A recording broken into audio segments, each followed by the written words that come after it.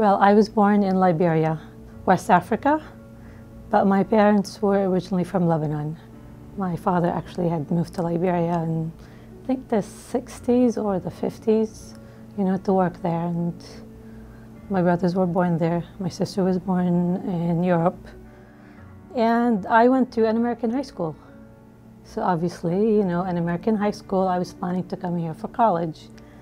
And,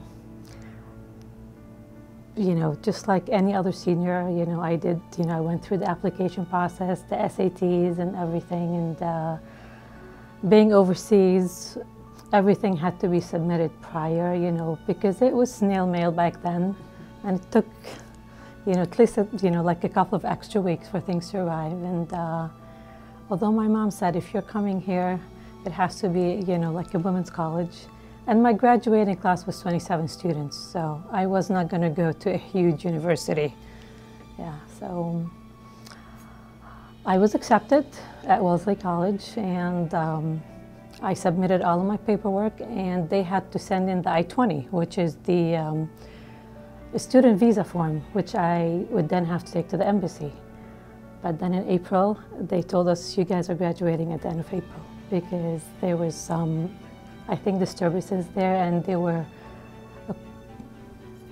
pulling out all of the non-essential American citizens.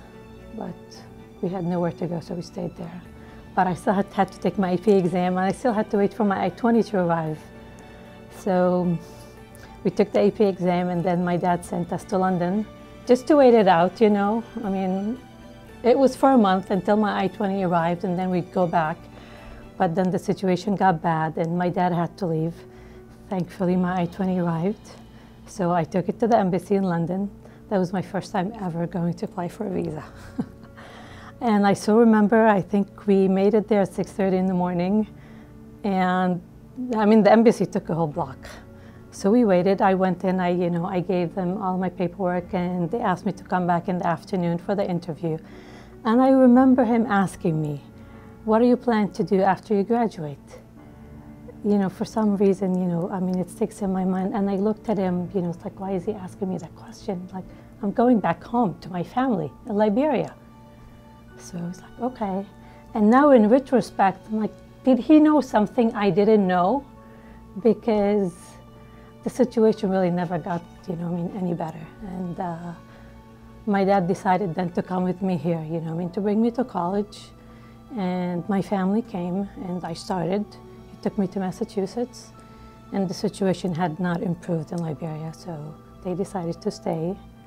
Since there was no going back to Liberia, they moved to Dearborn.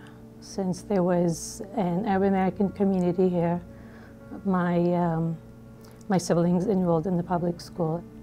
I graduated from Wellesley, and then I moved back here, and I knew then that this is my new home. And I met my husband, married, and 2 kids down the line. I was an, I guess, accidental immigrant.